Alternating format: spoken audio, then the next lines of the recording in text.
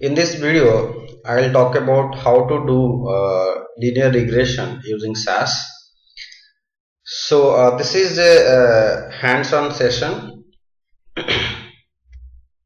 So I'll be using the SAS window to perform all the steps, involved in the linear regression. For this particular session, I have taken data from SAS help. With the cars data, you can check it in your SAS SAS software. You can find it in SAS help. Again, SAS help is a place where you can find a lot of software. So how do you go to SAS help? So this is the SAS help. You can get a lot of test data from here. So I have taken it from SAS help, and it's there in my work library. And then from the data cars, I am taking two variables. One is mileage and the other one is weight. Okay, so what is the idea here? So I want to know how mileage of a vehicle is dependent on its weight, or how mileage is getting impacted by the weight of the vehicle. Okay, so that's the problem statement in front of us, and then we'll just see what is the relationship between them, mileage and weight. We'll straight away go to the modeling exercises. Few things before going into the modeling exercises is that in regression, in linear regression, your dependent variable should be continuous in nature. Okay, so it cannot be categorical or binary, that kind of a thing. Otherwise it actually violates the assumptions of linear regression. So make sure that your dependent variable is continuous in nature. Okay, so mileage is a continuous variable, so we have no issue here. Now before doing any modeling exercise, make sure that you look at the data first, and then do the basic the exploration on the data. It will give you some idea, right? So first thing we will do with that, we'll just see the data, how it looks. So we'll do a proc print data cars data.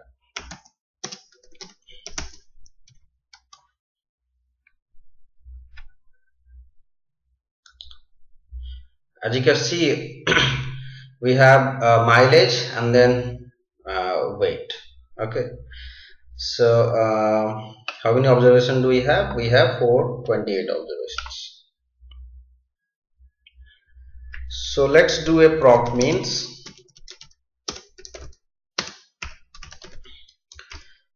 Well, since the intention of this video is not to talk about the exploratory data analysis, so I'll limit it to only few things. Of course, you can do exploration in detailed manner, but I'll keep it to only the basic things like proc means and proc univariate. I will not go into detail like other things like there are a lot of data exploratory thing you can try out. So if I run proc means, so I have the mean, standard deviation, minimum, and the maximum. Okay, well, looking at the data, it looks quite fine. It's a test data.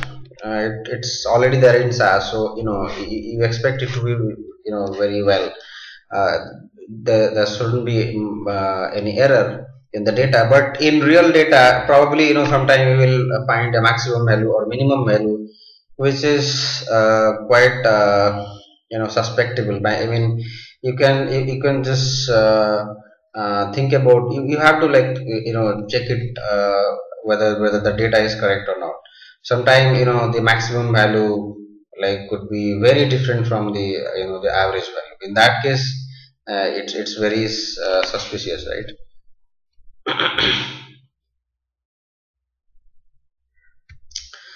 So I'll see how many missing values are there. So let's just use nmis for that. Okay. So no missing value. Good. Okay. I'll do a block univariate data.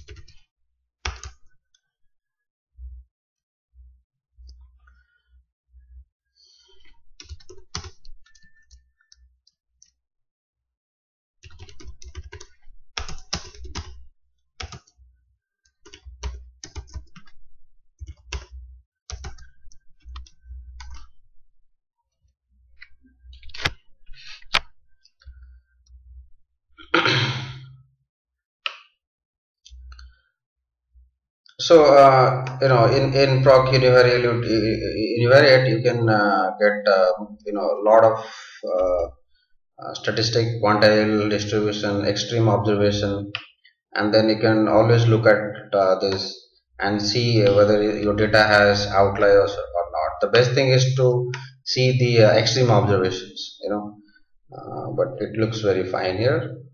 Sometimes there could be some erroneous data, and you'll have to check it out. We can plot a histogram.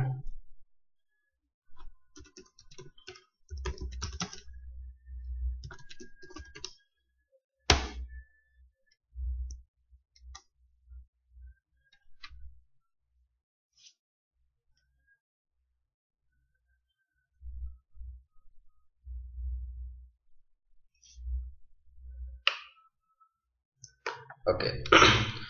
So it looks like it's distributed normally. It looks like a normal plot, right? So it's near normal. Let's see whether what happens with the other variable, mileage.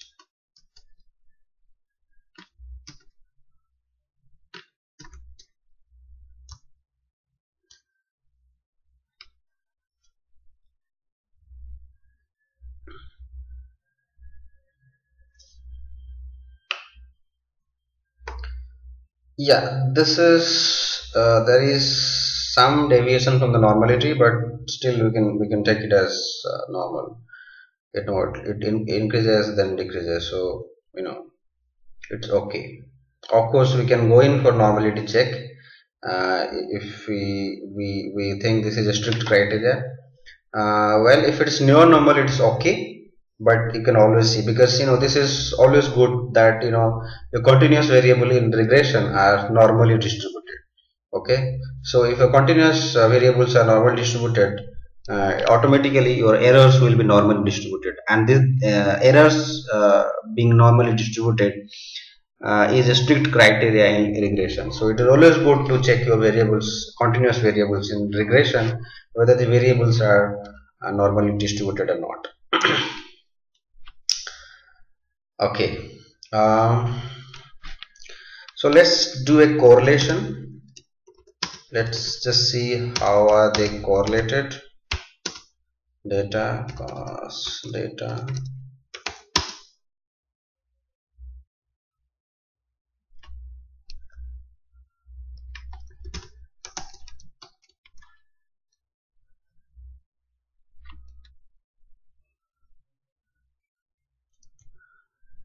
Okay, so the correlation is minus 0.7. That means they are inversely related.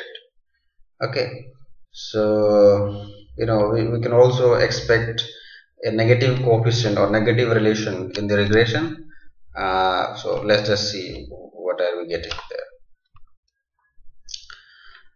So we use proc reg for regression. So the syntax is like this: proc reg data, then they give you a data set, class underscore data, and then you write a model statement. So which one is your dependent variable? See, we want to see how mileage is getting affected by the weight of the car, right? So mileage is our dependent variable. So that's the variable of interest. So mpg underscore city is our dependent variable. So we need to write our dependent variable first and then put your independent variables. What is your independent variable? Weight. So this is the simplest form of regression. You can always use lot more options. You can always explore. So when we run this,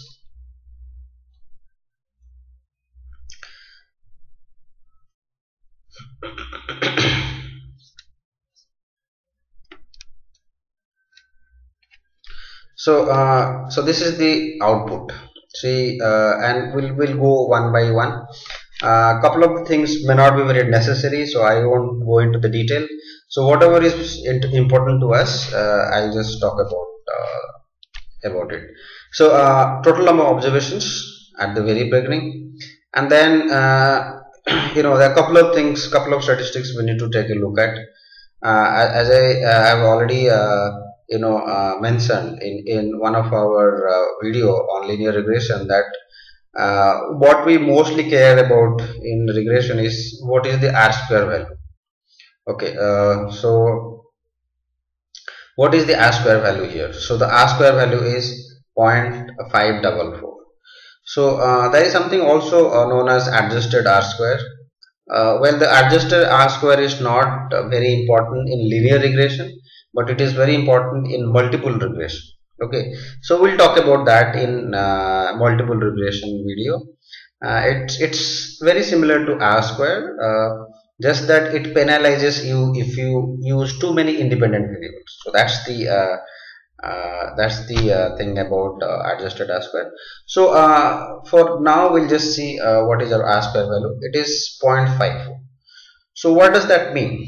That means 50%, 54% of the variation in your dependent variable, which is the mileage, is being explained by the variation in the weight.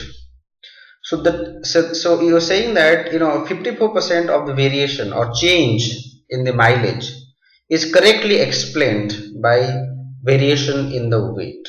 50%, 4% is not very bad. So of course mileage depends on many other factors. If you keep on adding other factors like other variables, you can't do that in linear regression, because linear regression has only one variable. Okay, so in fact I should have told this in the very beginning, that linear regression has only one variable. So in multiple regression, of course, we can add many more variables, and the R-square will go up after that. So the second important thing is the parameter estimates. So we'll have two parameters here. One is your intercept, and the other one is your the slope coefficient. Our intercept value is 38.28. So when we look at the parameter estimates, the one thing that we actually check is what is the t statistics.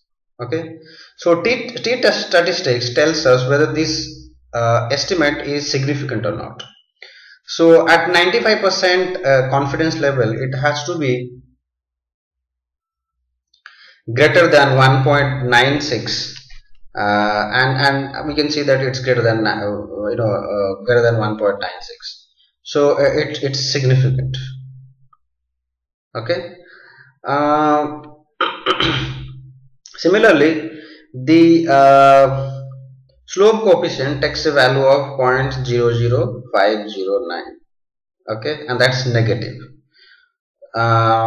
So first we need to see whether it's significant or not. Yes, it is significant because t value is less than minus 1.96. So it has to be greater than 1.96 or less than minus 1.96. So at 95% confidence level, it is significant. Okay. So only when the estimates are significant, we can interpret them. If the estimates were insignificant, either they wouldn't have been more than 1.96, then we cannot explain them. Okay, so if we're not very strict about it, at 90% level also we can explain them. So at 90% confidence level, it has to be at least 1.64. Okay, so what is p-value? So p-value is nothing but it's more or less same, is entirely in a different way of interpreting the significance, but very much similar to your t statistics. So your p-value has to be less than 0.05 for the intercept to be significant, and in both the cases we can see that it's less than 0.05. Okay, so both intercept and slope coefficients are significant here. Okay, so we can interpret them. So how do we interpret it? Okay, so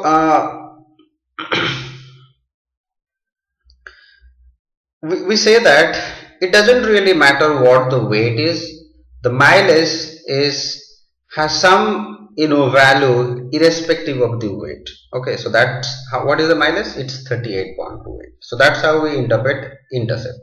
How do we interpret weight? Every 1 unit increase in the weight of the vehicle decreases the mileage by 0.005 unit. I repeat, every 1 unit increase in the weight of the vehicle decreases the mileage of the vehicle by 0.00509. So that's how we interpret the slope coefficient. Yeah. So what will be our regression equation? So our regression equation will be like this: mileage is equal to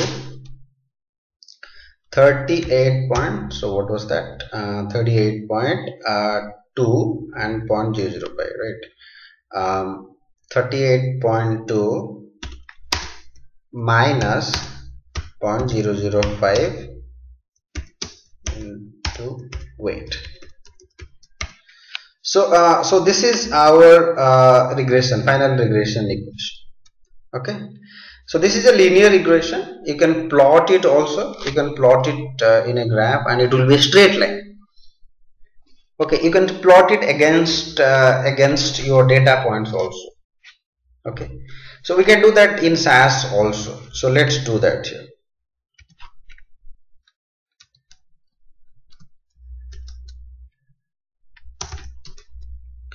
So I'll just write plot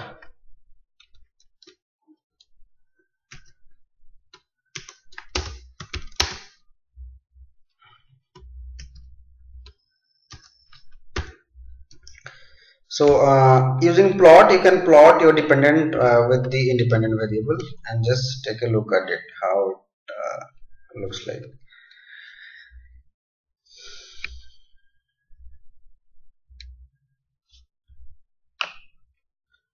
So this is how your regression line looks like. So as you can see, your regression equation is written at the top. Your mileage is 32.28 minus 0.0051 into weight. So this regression line is being plotted here. Okay, and your data points are here and there. So we generalize the pattern or the relation between mileage and weight by plotting this regression line. Okay, and as you can see, it passes through the middle of the data points. Well, there are so many data points were lying at the extreme, like these are the data points. We can actually remove them so that the model will perform better. So that's where the exploratory data analysis play a very important role. So you can just look at this data and then remove these data points and again run the regression. In that way we can improve the R-square and make our model better. It can predict better, it can perform better. Okay, so we can also see the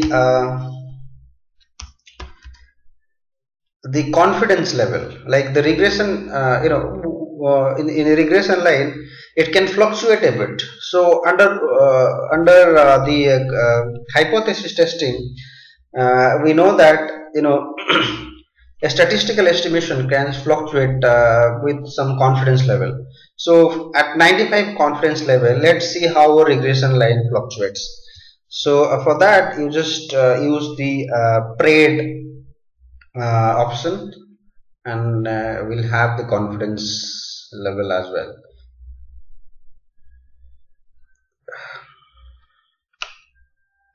So these are the upper one and the lower one at the confidence level regression lines. So what it means is that our regression line, which is a red one, can either go up to the upper regression line or can go down to this line. So it says that 95% of the time our regression line will lie between the lower confidence regression line and the upper confidence regression line. And what is the confidence level? That is like 95%. Like you try it for 100 times, 95 times, at least 95 times, you will end up having a regression line in between this two lines. So that's the idea. How does it really help? When we present our results to a layman, non-statistician, we can give surety, because models can go wrong. So we just tell them, okay, this is the confidence level. It can go up to this value or go down to this value. So we give a upper limit and the lower limit. Okay, so that's how it works. Another important thing in regression is to plot the error, right? So we need to ensure that error doesn't follow any pattern, and then the sum of the errors should be sum of these errors should be close to 0. So how do we do that? We plot residual dot predicted. Now when you run this, you have the plot of the residual against your predicted value. Yeah, so your residual is in the y-axis and your predicted value, predicted minus value, using the regression equation. Okay, not the actual value, the predicted mileage. Okay.